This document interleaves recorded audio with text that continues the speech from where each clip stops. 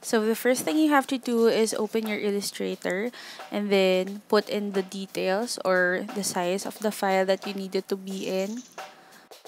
Just use the brush tool on the side.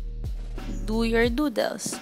The reason why I like using Illustrator for these kind of drawings is because inaayos niya yung strokes ko. As you can see, kahit bara-bara ko siyang dinrawing, umaayos siya. But if you do it in Photoshop, kung paano mo siya dinrawing, yun na siya aayos.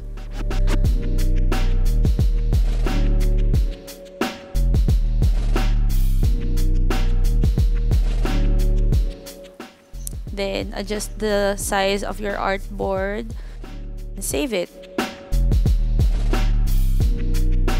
After doing so, open it in Photoshop and then make sure that it's in RGB mode. Then hit OK. Here, I just inverted the file, hitting Command I, and then I made a new layer and filled it in with black para makita ko yung doodles, and then I put it underneath the doodle layer. Tapos isa-select ko yung each doodle sa original layer, which was layer 1, and then I'll just hit Command J. Every time na magse-select ako ng bawat doodle, babalik ako sa layer 1 kasi yun yung original layer kung nasan yung mga doodle. Tapos Command J. Command J is duplicate. Then, selection tool would be Command W or W. W lang ata.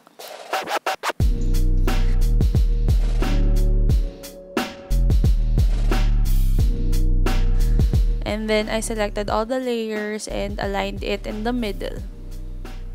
After that, I deleted the black background, exported it using export, layers to files, tapos browse kung saan ko siya gustong ilagay, which is sa desktop ko, and then rename the folder para hindi sabog.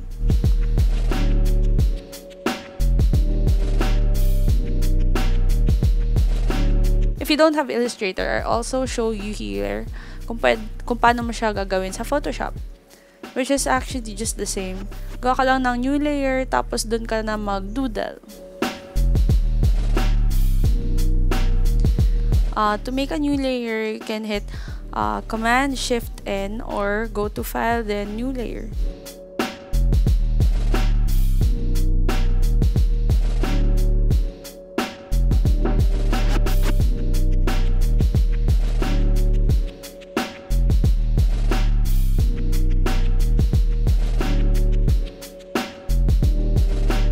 You want the doodle to be white but you did it in black, then invert the doodle. Tapos delete mo na yung background.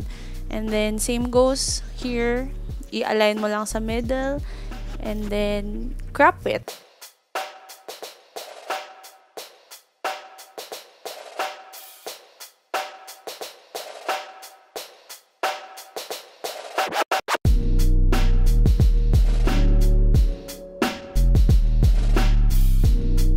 After that, you will just export layers to files. Then, lalagay ko ulit sa desktop ko.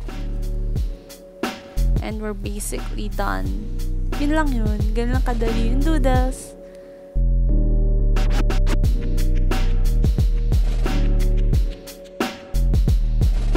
You also have to put it in PNG format para walang background. So, these are the doodles that I made.